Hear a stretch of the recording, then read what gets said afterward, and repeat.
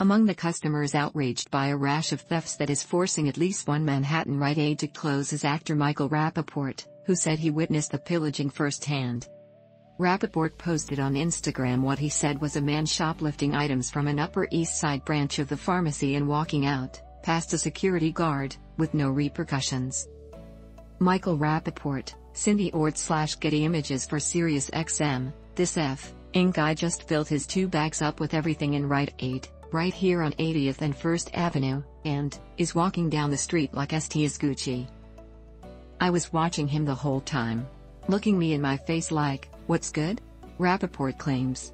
My man just went Christmas shopping in January. He had the condoms, the shampoo. Rapaport tagged Mayor Adams' account in a caption for the video, which had more than 132,000 views by Tuesday night. Duke, sick, just went Christmas shopping at Rite Aid, Rapaport wrote. I'm tripping. This happened in broad day like it was nothing. Breaking news newsletter as it happens. Get updates on the coronavirus pandemic and other news as it happens with our free breaking news email alerts.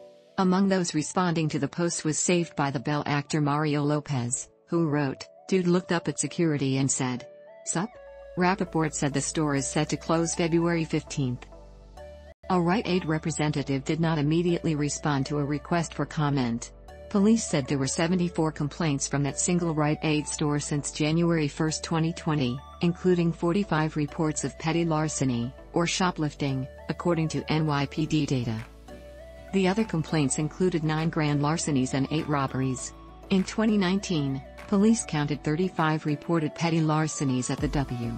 50th Street store. Workers said not all of the thefts were reported.